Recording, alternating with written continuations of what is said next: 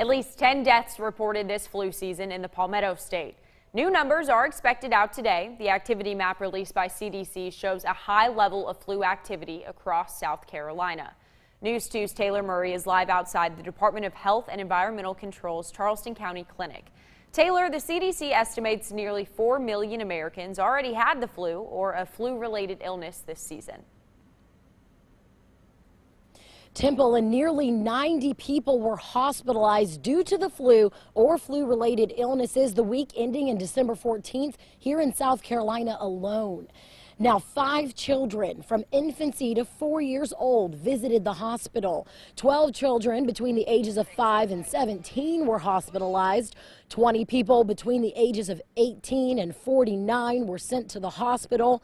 People between 50 and 64 had 20 hospital stays, and there were 25 hospitalizations of people 65 and older. Health experts say the flu is transmitted from person to person when someone carrying the active virus coughs or sneezes. According to the CDC, last week, flu activity peaked nationwide. One doctor laid out why it's so important to get the flu shot.